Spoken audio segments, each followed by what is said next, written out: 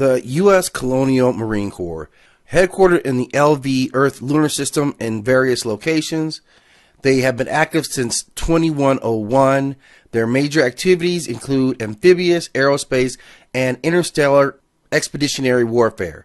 The United States Colonial Marine Corps, or USCM, was known as the United Americas Colonial Marine Corps until the 2187 Colonial Protection Act and became commonly known as the Colonial Marines. They are the primary force in readiness, founded in 2001.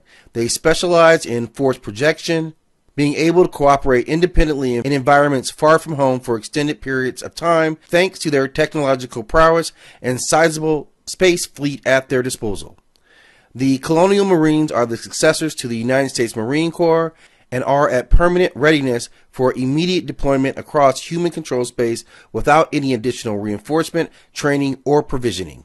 The Colonial Marines, along with the United States Army, are part of the United Americas Allied Command. The primary duties of the Colonial Marine Corps are to maintain security for all United States signatories and all extraterrestrial colonies that fall under the United States control and serve as a vanguard of any major combat operation. They have fought on more than 24 worlds, including Teston, Helena 215, Lena 349, BG 386, LV 1201, LV 742, and LV 426. Enemies the Colonial Marines have fought against include human rebels, local life forms found on other planets, xenomorph, UPP personnel, and Weylandyutani PMCs.